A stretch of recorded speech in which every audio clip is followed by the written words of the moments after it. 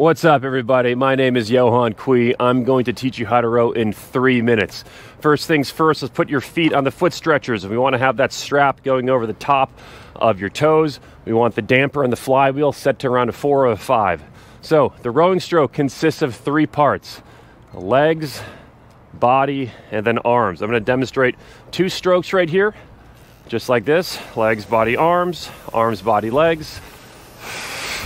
And now we're going to break this stroke down piece by piece, starting with arms. Then we're going to add the body and then legs. This drill I'm going to teach you is called the pick drill. It's used from juniors to elites all the way up to masters level rowers. So we're going to start at the finish right here. We're at the finish. My shoulders are low.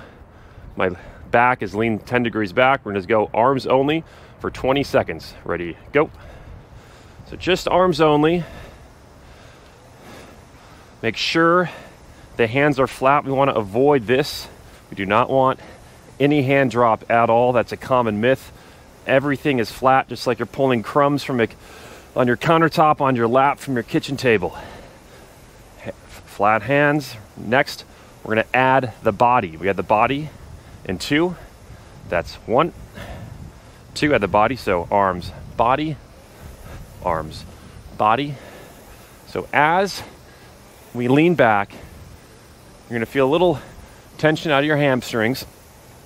And as we lean back, we're going to feel that force going through our heels through the foot stretcher.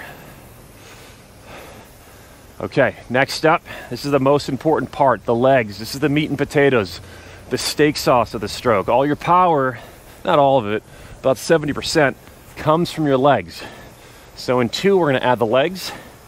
That's 1. Here's 2. So arms, body, legs, legs, body, arms. Just like this. We're already halfway through. 90 more seconds. Then you can turn me off. So, few things. Everything is smooth. You want to keep that chain flat. Keep the hands level. We want that rowing stroke to have a nice cadence.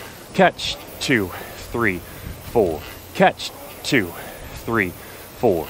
Row, 2, 3, 4. All right, we have less than a minute left. Last thing I'm going to try to drill down is holding your knees down till your hands go past your knees. Hands go past your knees, then the knees release. So remember the sequence: arms, body, legs, in that order. What I don't want to see is this. We're going to try to avoid that.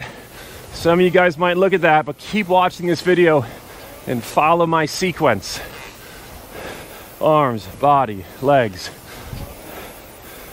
Just a few more strokes.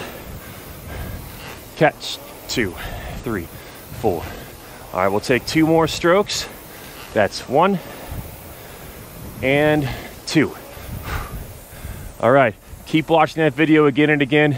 Hopefully you guys catch on that rowing stroke. I'll see you next time.